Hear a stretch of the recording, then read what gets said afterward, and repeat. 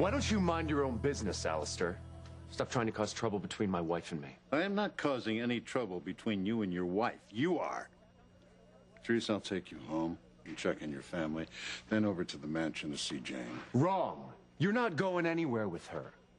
I don't want to cause any trouble.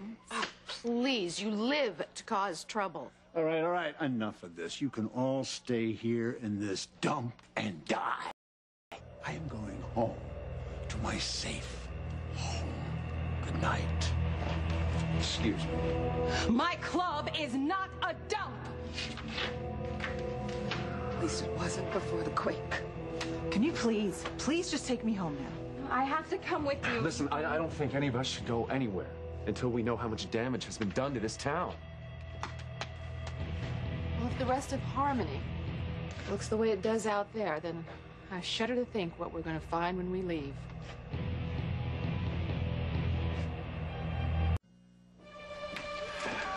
Damn, I don't have cell phone service either.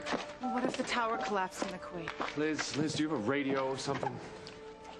Yeah, I think the waitstaff usually keeps one behind the bar. All right, thanks. No, honey, don't even bother, because I want to go check on Jane regardless. Honey, if the roads are buckled and there's debris all over the place, we're not going.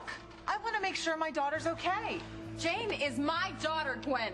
Not according to the courts, Theresa. We have temporary custody, and you know that. And don't be surprised when the judge makes it permanent. No, that's not going to happen. Alistair will not let that happen. You know what? Most whores only sell their body. Looks like you've sold your body and your soul. Okay. Stop. Will you please take me home now? Jane is our child. I'm coming with you. Tell her that she's not coming with us. Ethan, damn it, you either tell her or just admit that you'd rather be with her.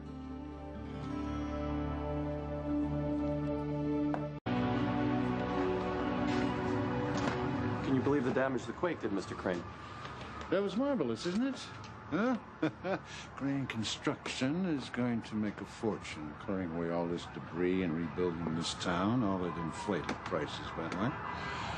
Who said I wasn't a lover of nature? What about Miss Lopez Fitzgerald? She decided to stay. So I'm going to leave her to her own fate, along with the others, and as far as I'm concerned, they can all die. Please, take me home now. Yes, Mr. Crane?